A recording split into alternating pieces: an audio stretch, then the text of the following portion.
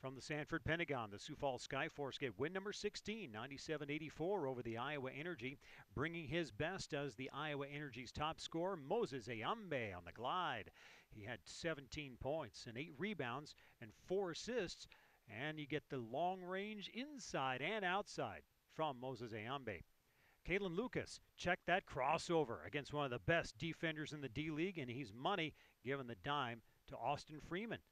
Freeman, the long and short of his night, 13 points. Larry drew 2 for the Skyforce on the drive, 10 points, 4 assists, and 4 steals, and he knows when to turn on the Jets.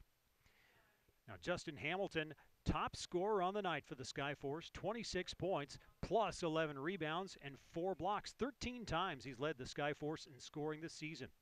But can we give it up for the number 5 prospect in the D-League, DeAndre Liggins, going full out, getting the steals, 7 on the night, and 18 points, solid, 11 rebounds, excellent, 7 assists, ooh, and of course 2 block shots. And then we get a dollop of showtime at the end as DeAndre Liggins helps the Sioux Falls Skyforce beat the Iowa Energy 97-84 at the Sanford Pentagon.